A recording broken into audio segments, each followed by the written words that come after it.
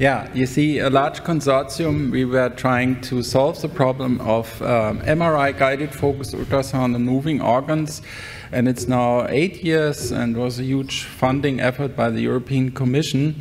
And the key challenge is not new, and there were other groups, Rare, Salomir, and others showing that this is possible, but how can we get this really in a clinical system? So we worked strictly according to ISO 13485 to make it really a product development, Inside Tech GE supporting this.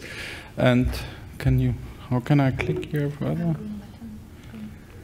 So the concept was to take a previously developed robotic system, to take the conformal bone system into the MRI and then position it on the patient, so you have much more flexibility to get under the rib cage. And the key problem is the liver moves, the lesion moves.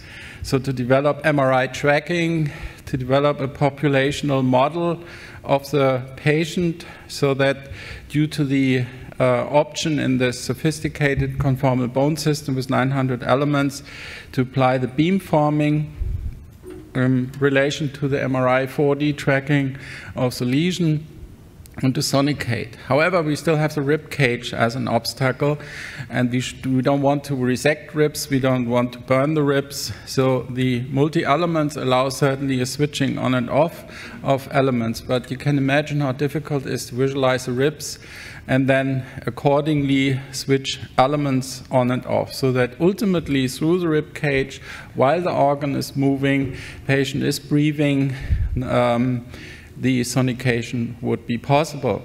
So we have this challenge, but we have also a breakthrough, and I would like to invite Cesare. He presented this, that this is now a software-based controller, the Transfusimo controller, with which any kind of MRI, any kind of focused ultrasound system could be connected to allow the sonication. And Cesare made the first animal trial in Palermo. Good morning, thank you, Andreas. Here is the software that's been developed by the guys who are working within the consortium. As you can see on the lower left corner, there is an API real-time imaging. The software identified with the blue markers the spot, the vessels within the liver, which allow us to use these motion compensation algorithms. And when we start the sonication, as you can see, the thermal imaging is showing up. And of course, there is a real-time beam steering that is following the target during the sonication according to the motion compensation algorithm that is following real-time movement of the liver of this animal. It's a pig model under ventilator-controlled breathing. And as you can see, the heating that we are achieving it's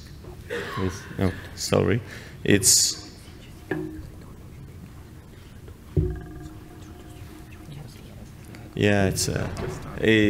have a very reliable thermal imaging. The beam steering, according to the motion compensation algorithm, is working very good.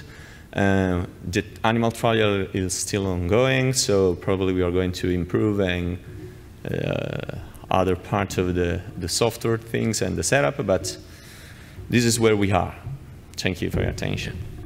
Yeah, just a word. This is a consortium, and we are obliged to kind of share the results, and this is therefore open for discussion with anyone. Certainly Inside Tech is pretty much ahead. I have made a special transducer for this, but I think we should really tackle liver. Liver is by far the largest application, and it's also done by the radiologist. Any kind of patient who renders eligible for kind of ablation therapy goes to the radiologist can decide, and the radiologist is the person who has the MRI.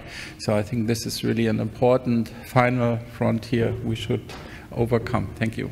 Thank you very much.